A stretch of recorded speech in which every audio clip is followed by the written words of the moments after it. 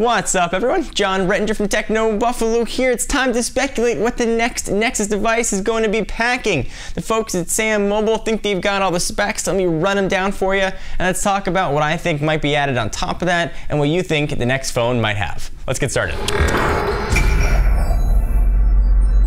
So the Galaxy Nexus has been a pretty awesome phone. In fact, it's my phone of choice right now. It's not the best spec'd phone out there in the Android world.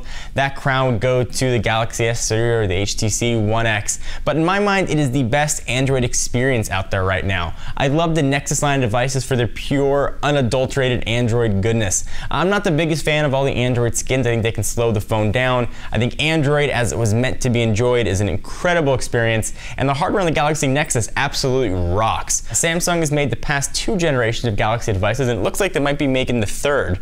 We heard some grumblings that maybe there might be 5 or 6 Nexus devices made by different carriers.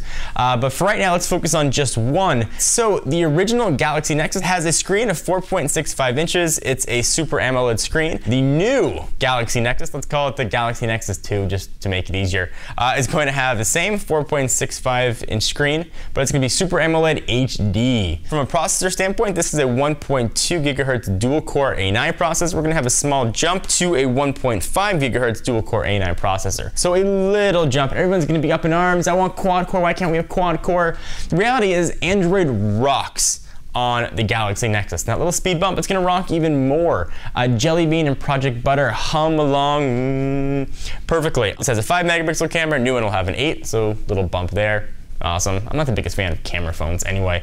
I don't think they take average pictures, but hey, if you're a big fan of doing your self-portraits, storage, 16 gigs, that's going to stay the same. We are hearing that it's going to have a micro expansion slot. I would expect though that the next Galaxy Nexus 2, let's say, will ship with just Jelly Bean on it and be upgraded to the next version of Android, maybe Key Lime Pie, when it's announced. So don't be all raging mad about the lack of cutting edge specs. Google uses these phones as their reference devices, meaning they build the Android code to work perfectly on this phone. And I know a lot of people get caught up in, oh, the quadrant score was 10,000 less or 2,000 less than the One X or the S3. End user experience is what matters, at least for me. And end user experience on the Galaxy Nexus has been awesome. And I expect that the Galaxy Nexus 2 to be even higher. One thing I would have liked to have seen is a bigger screen. 4.65 is a pretty nice sweet spot and I like the size, but I'm a fan of giant phones. So I don't want Galaxy Note size, but maybe similar size to the Galaxy S3 or maybe even a little bit bigger. Would have been great for me. But overall, I'm pretty happy if these rumors hold true. So what do you guys think? Do you agree, disagree? Are you excited about the possibilities of a Galaxy Nexus 2? I want to hear your thoughts.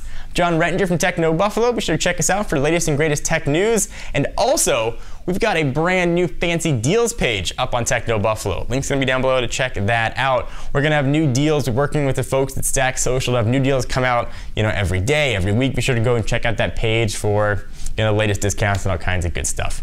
I'll see you guys next video. Bye-bye.